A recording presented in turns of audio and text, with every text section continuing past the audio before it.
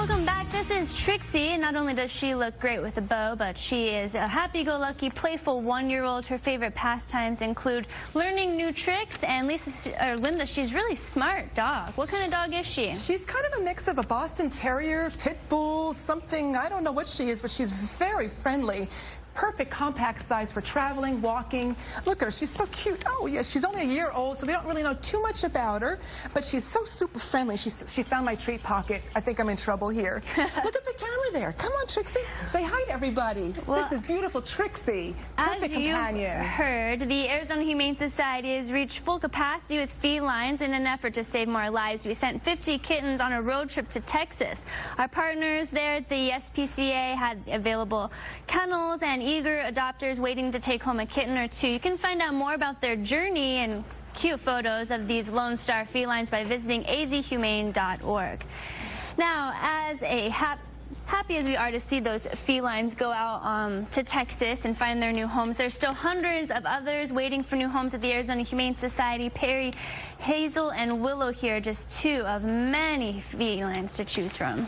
Right, Ashley, and they were fostered for being underweight. This is a very, very common fostering reason. They have to be at least 2 pounds and 2 months of age. You know, we have about 500 foster families right now, and that sounds like a big number, and it is a good number. Kudos to those people who've been doing that, but, you know, sadly enough, it's not enough. 500 families is not enough. We need more fosters, so if you're interested, please go to our website and check out our foster orientations. These little guys right here, they are adorable. They are just amongst about 100 kittens and cats we have on the floor right now.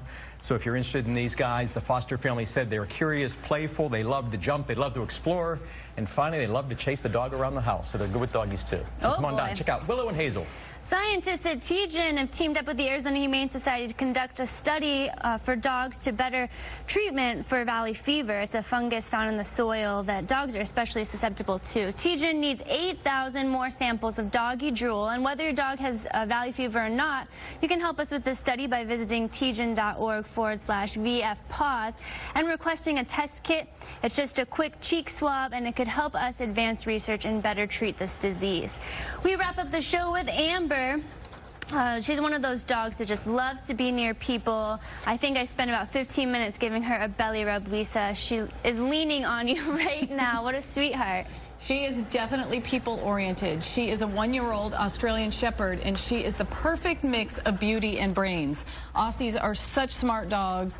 She's beautiful. She's got a beautiful crop tail, wiggly butt all the time, very happy. She's an energetic breed. She needs somebody that's going to be willing to work with her, train her, walk her, play with her. She's going to be a great agility champion. Don't put that brain to waste. Anybody who is thinking about adopting Amber needs to be prepared for somebody that's very, very smart, and she'd be happy to be able to be your training partner, walking partner, whatever. She's a beautiful 2-year-old Australian Shepherd. Well, for more information about the pets on today, visit azhumane.org or call the number on your screen. Everyone have a great weekend. We'll see you next week with more adoptable pets.